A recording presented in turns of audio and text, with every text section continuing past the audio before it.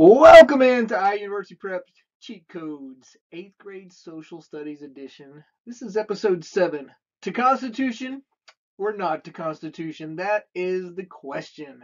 That was the question facing our young nation, as the Articles of Confederation was just a disaster, not a good form of government. So, yeah, Constitutional Convention. They met and they wrote an entirely new set of government. But it wasn't like the Constitution was just automatically passed. It had to go to the states for ratification to be approved by all the states, so that it would become officially the government of the United States of America.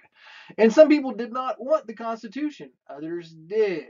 And so this is where the fight and the battle begins for the ratification or the approval of the United States Constitution. And so on the left side of your screen, we have James Madison, John Jay, and Alexander Hamilton right there. Alexander Hamilton, Hamilton the musical.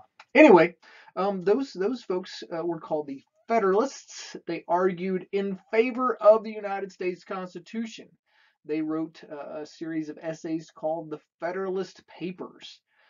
On the right side, we have George Mason, Patrick Henry, and Samuel Adams. And I know that you probably may have heard of Sam Adams, having to do with the American Revolution. You may have heard of Patrick Henry, give me liberty or give me death kind of guy.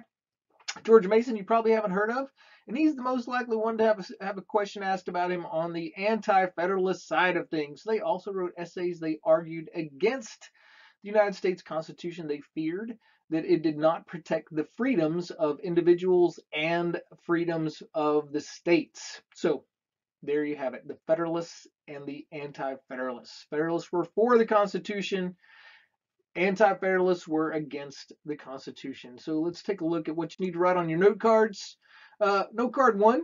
The Federalists, Alexander Hamilton, James Madison, John Jay, supports the Constitution, said Bill of Rights was not necessarily, and they wrote the Federalist Papers. Note card number 2. Side 1 is the anti-federalist, Patrick Henry, George Mason. You can put Sam Adams down if you'd like. Opposed the Constitution. They wanted a Bill of Rights because they feared a lack of a guarantee of freedoms. So they wanted that Bill of Rights to be included in the Constitution. The Federalists were against the Bill of Rights. They said, we don't need that. It's just going to make things a lot worse. So anyway, they thought, the Anti-Federalists, once again, the second note card, thought that the Constitution gave too much power to the federal government, and they wrote the Anti-Federalist Papers. Let's go to the sample questions. All right, Patrick Henry, already, once again, pause these, that way you can answer for yourself, but anyway, Patrick Henry, Anti-Federalist, opposed ratifying the U.S. Constitution because why? He believed what? Was it that the states would surrender too much power to the federal government? G, alliances could not be formed with other countries. It had nothing to do with other countries. The courts would not be able to hold government officials accountable. Had nothing to do with the courts. Individuals would exercise too much power over the federal government. He feared exactly the opposite. The federal government would exercise too much power over individuals. Absolutely. This one is F. Absolutely. Number next. Once again, work through it, pause. During the Constitutional Convention of 1787, George Mason, there's that guy again, argued, so he's going to be against the Constitution. So which one of these, kind of talks about being against the Constitution? He argued against increased power for the national government, for the dissolution of state governments. Absolutely not. He wanted the state governments. He wanted the state governments to have lots and lots of power. Against the passage of a Bill of Rights? No, he wanted the Bill of Rights. Absolutely false. For the creation of a strong executive branch. Once again, the only one here that makes sense is F. He argued against the increased power of the national government. Number next, there's that guy again, George Mason. He refused to sign the Constitution and opposed its ratification because he believed that it did not adequately protect individuals from potential government abuse. Did not give the executive branch enough power to over. Nope, definitely not. Prevented the legislative branch from effectively governing the states. Definitely not. Thought it gave the legislative branch a lot of power in governing. Prevented the judicial branch from. Absolutely not. The only one here that makes sense is did not adequately protect individuals. Individual rights. You need to be thinking about individual rights. Why did the Anti-Federalists demand that a Bill of Rights be added to the U.S. Constitution to strengthen the authority of the federal government? They did not want to strengthen the authority of the federal government. They wanted to limit the power of the federal government. To improve the organization of the judiciary? Absolutely not. To give each state an equal amount of power? Wasn't about that. To protect individual freedoms from the federal government. Are you sensing a trend about the Anti-Federalists and individual freedoms? There you go.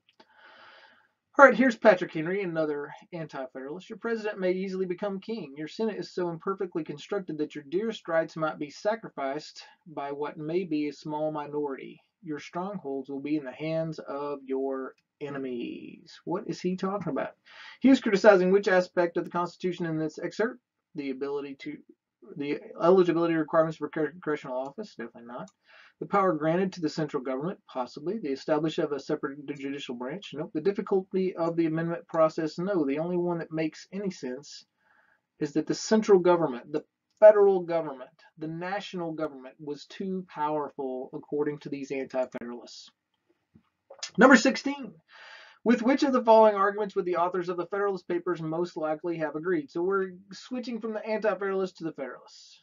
All right. Federalists. A Bill of Rights should be included in the Constitution. They did not want a Bill of Rights.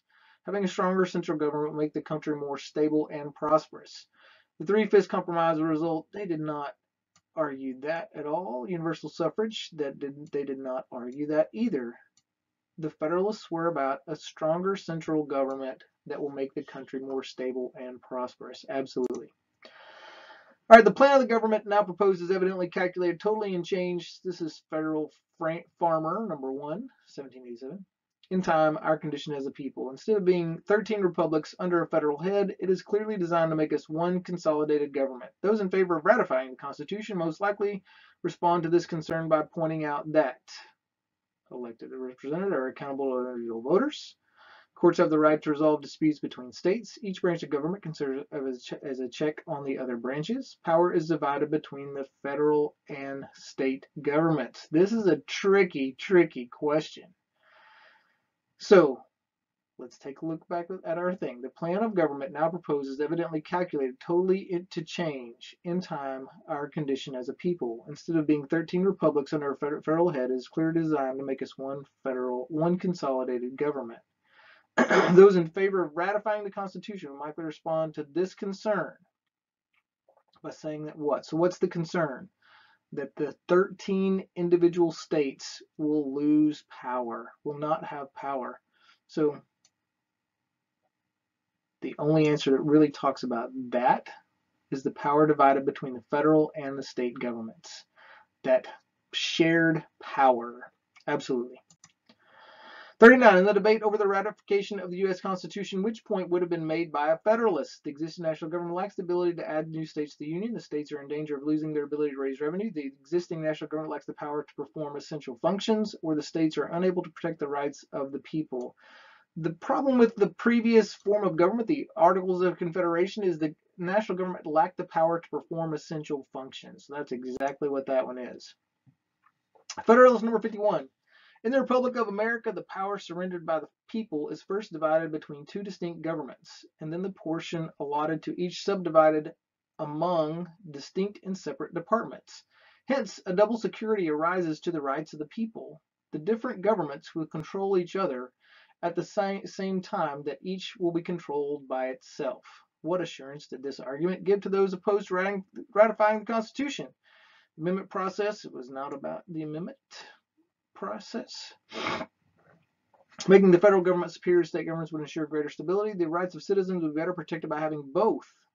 That's what it's talking about right there.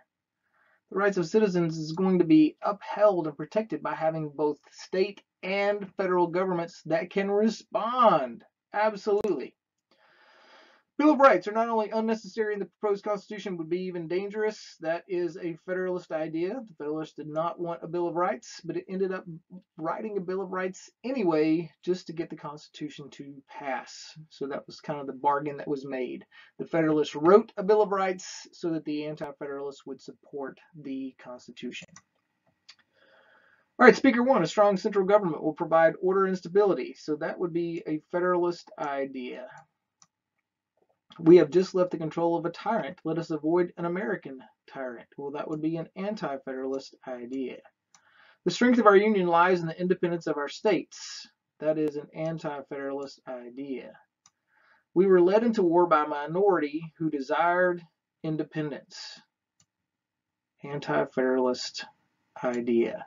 So the only one of these that's in favor of the Constitution, the only one that's a Federalist, is Speaker 1. Speaker 1.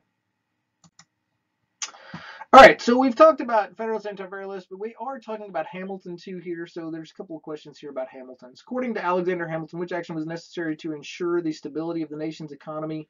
When you think of Alexander Hamilton, think about the old $10 bill and everything to do with banking and money. Hamilton, after being a Federalist, the big thing you need to know about him is the anything about banking money, establishing a national bank. Alexander Hamilton's plan to improve the U.S. economy.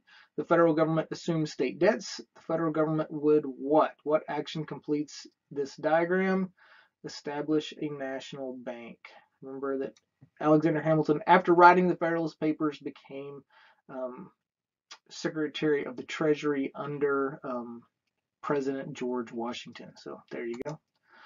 All right, the must-know: Federalists wanted the Constitution, Anti-Federalists opposed it, and that's pretty much the big thing you have to know. Welcome. Thank you so much for being here today. Thanks for watching. Hope you guys have a great rest of your day, and thanks. I'm out.